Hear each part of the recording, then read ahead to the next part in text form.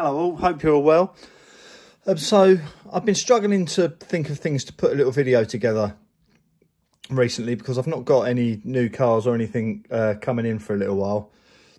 I've got the new Hornet Evo on order. That should land in the country on about the 25th. I'm making this video on the 21st. So as soon as I get that, I'm going to do a little unboxing of it, and I'm not sure whether I'm going to build it, when I'm going to build it, but we'll definitely do a little unboxing to go through that. But until then, I've just done doing a little fill-in video here of something I've been thinking about. So this is a KYOSHO Outrage here. It's I think it's about a 1992, 1994, something like that, and it's obviously not standard, but the standard model is a budget, you know, the budget end of things from KYOSHO. The metal bits of plastic on this, and it's a more basic buggy with interchangeable parts from like the Ultima and such. But as it is out the box, it's a basic kit. And I was thinking, I wonder which TAMIYA you could almost compare this with on the market, because I know a lot of people. I know we have these battles of TAMIYA versus KYOSHO and all that, but at the end of the day, they both have different meanings in the marketplace. You know, KYOSHO are definitely, I don't think anyone will really hit me for saying this, they are the more serious kits with racing in mind and more high end, you know, more forward thinking technology, this, that and the other. But TAMIYA, their slot is more fun, cartoony character, nostalgia, and they survive off that. They survive off it well. I always think of them more as, even in their own you know name, they're plastic models which just happen to move under their own power, which is what they are. If you look at them that way and you don't get too technical about it, then yeah, then you don't really find a comparison. But rather than waffling on, so I was thinking, seeing as that this is the lower end, could it be compared to the Hornet? It could do. But then I was thinking, more comparable to the Hornet is the KYOSHO Raider. And then I thought perhaps Grasshopper. Well, it's a little bit unfair on the Grasshopper, considering that it is such a basic car and it was around for a good at least 12 years or 10 years before the Outrage was even thought about. And it would be unfair because the technology on this, although basic, is a lot, you know, further up the ladder than the Grasshopper. So I thought, right, what could be? And then looking through my little collection in the cabinets, I thought it was more comparable to the Grasshopper 2. Now bear with me before you start taking shots. It's this one is slightly modified, yes, but only slightly.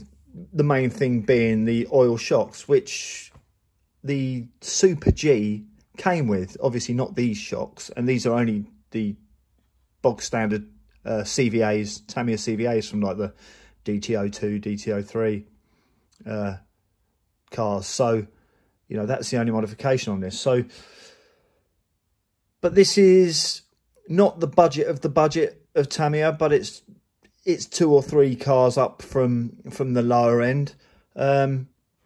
And the time scale of what it was bought out before the Outrage, but you know, I think these are more comparable. So let's have a little look at the pair of them side by side together, or nose to nose, or whichever way you want. So yeah, malfunction. So yeah, the reason I say that is because of the oil shocks. They're both rear-wheel drive, and the Grasshopper 2 has articulation in the back. Obviously, the suspension, the way it's controlled, is still more basic than the Outrage. The Outrage has the oil shocks as standard. It is rear-wheel drive, but it is definitely more focused towards the racer, the young racer, the beginner racer, or whatever. Because the parts of this are so interchangeable with the Ultima, you can really mod these up. This one is only slightly modified, nothing really too much. Just the normal stuff, bearings, motor.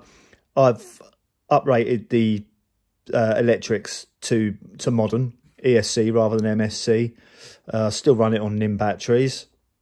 So the actual running, the electrics of these two cars are both the same.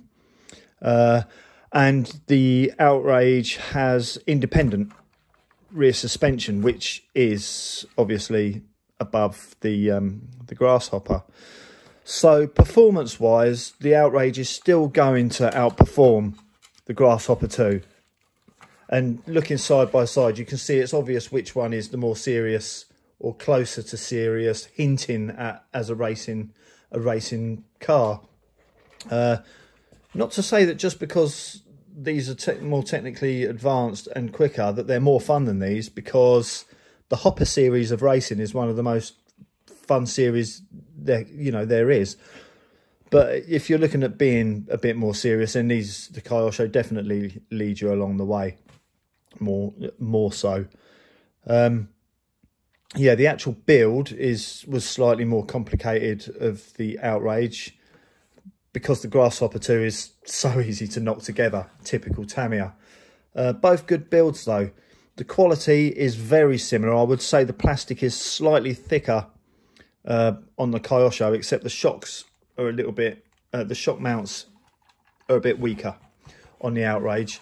But for the price point, I'm thinking the Grasshopper 2, I don't know how much one of them goes for nowadays, but I suppose they're around 100, 110 pounds, something like that, new unbuilt kit. And the Outrage, I think back in its time, although the prices of RC cars were strange, they don't seem to have gone on with everything in the rest of the world. Certain things about the RC cars are cheaper now than they were then.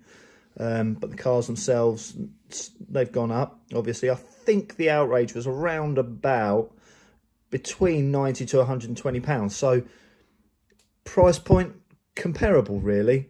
I would assume that the Grasshopper was quite a bit cheaper than that back in the day, the Grasshopper 2. But yeah, so by the time I put the mods on this and the mods on this, these two have cost about the same amount of money. But I'd like to hear what you think in the comments, not about the whole KYOSHO versus Tamiya argument, because, well, there's no need for that. You are allowed to like both. You are allowed to enjoy Tamiya for their comical nostalgia. You are allowed to enjoy KYOSHO for their more serious technical racing abilities or whatever. And there's better buggies than both at racing. But I'd like to hear what your KYOSHO Tamiya comparisons are. Did I get this right with the Outrage and the Grasshopper 2? Is there a better comparison that you can think of? Think about the price point as well, because it's not going to be fair to put this up against a Top Force or an Egress or even an Avanti or something like that. And it's not going to be fair to put this up to like an Optima Mid Custom or anything really, but anything like that. So let's have a look and see what comparisons we think can be made. And if any of you have raced them, of course, and especially if you've raced them against each other, let me know what you think about all that. In the meantime, with all the gloomy news that's about and the harsh weather and all of that kind of stuff, remember, we're on our run up to Christmas now, so let's all stick together. Let's do what our politicians can't do and just have a bit of fun. Perhaps agree to disagree sometimes without blowing each other up. And yeah, let's prove that we're better than them. So that being said, thank you very much for watching. I hope you all stay well and take very good care of yourselves. See you later.